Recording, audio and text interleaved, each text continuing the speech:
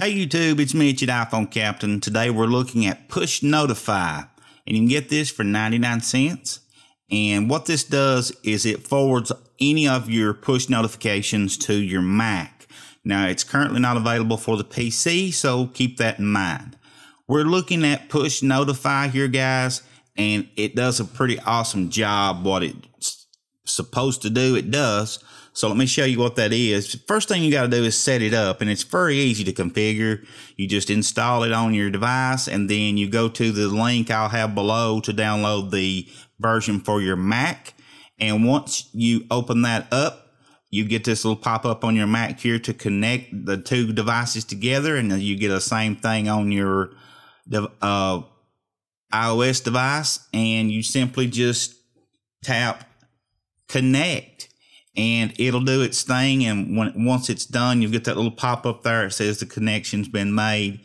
Then you can go on. And when you get it connected, you can see it in the status bar of my Mac up there as well. You see the little push notify symbol. And don't do like I did. I had my Do Not Disturb turned on my Mac, and it took me a few minutes to figure out why I wasn't getting the push notifications coming through. And that's all it was. So if you've got your Do Not Disturb turned on, turn that off, or these will not come through. Keep that in mind.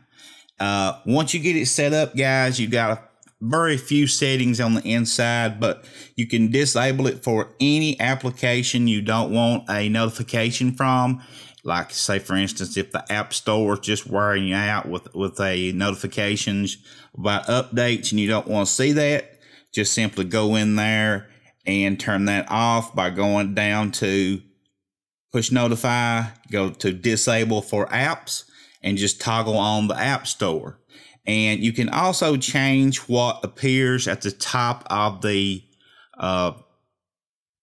little box where it says the title and things like that. If you want to change it to something else, that's what I was showing you there on the screen. And it's like I said, it's very easy to set up, and I hope you enjoy it. Hit that subscribe button and keep coming back.